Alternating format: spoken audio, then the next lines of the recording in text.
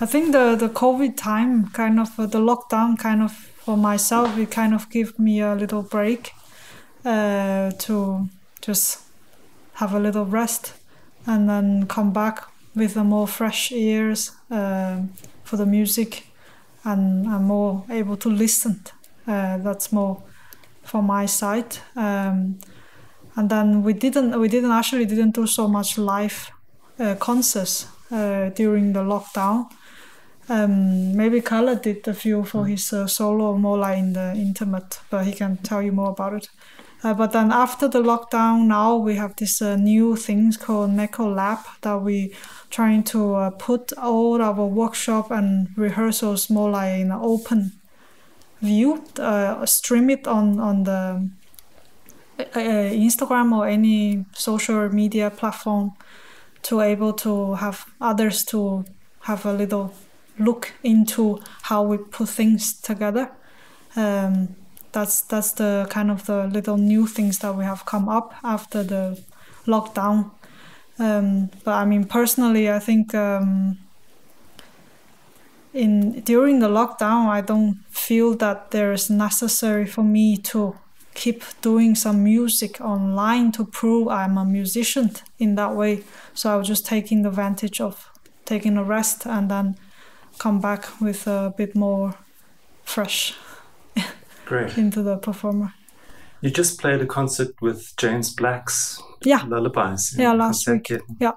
And I was wondering how playing for audiences has changed given the new situation. How you played Lullabies in the same venue just over a year ago. Yeah. And what if you compare the two performances? For me, I found the performer before the lockdown was actually more intimate. Of course, people doesn't have all these rules that kind of like keep us apart in that way. So and this time we on the stage you don't feel so much different with the audience, but in the last moment, for example, like you see, I feel it's a little bit less connection with them in a way. I feel,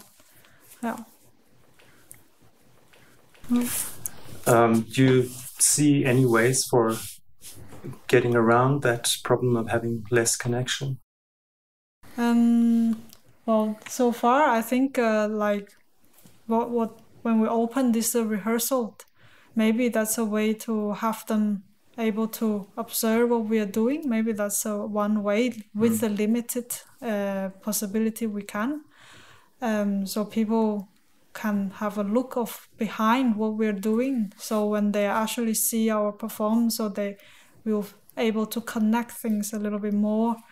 Since that now we have so many rules around us that we have to wear the mask, we have to keep distance, and Right. And in my opinion, it's well, first of all, since we are kind of entering, or we have entered into a new era. In like it was basically the world existed pre-corona time, and now it's post-corona time, and I really think it has had and it will have a major impact on anything. For example, like now we are really understanding, we are really grasping the full potential of technology. So all of these kind of new improvements or changes, they just make me think that maybe we will never return back to the way things were. And I don't necessarily think that it would be a bad idea. I mean, especially for contemporary musicians as ourselves, we are always seeking ways of changing things. So I think I would view us to be in the forefront of this change, and we will be the first ones to kind of to navigate how to present new kind of concert formats and so on, because that's anyways what we are doing even before the pandemic time. So I think it's not necessarily, we shouldn't try to get back into the previous intimacy, but we should try to find new kinds of different and or improved intimacies. A kind of acceleration of things that were set in motion already. Yes. Yeah.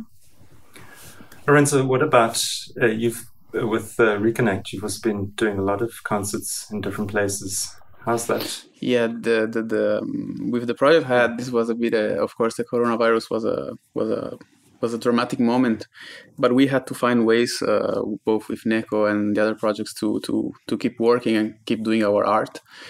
And in that sense, as Kalle said, technology came as a resource. So for example, we were working with composers in different countries and trying to organize things together. But in the end, from my side, I really miss the audience. I'm not a big fan of streamed concerts because I really believe that music is made in the same room, and the audience is giving you 80% of what you're doing on stage. And this I miss a lot. I had the chance to play in the last weeks both in Switzerland and in Denmark, and I realized how the difference. I realized how myself as an artist, as a musician, I react to the room that I have. And this is something that I would really like to be back. Of course, now people are afraid. People are distant from each other. But I still miss this live situation where I interact with people.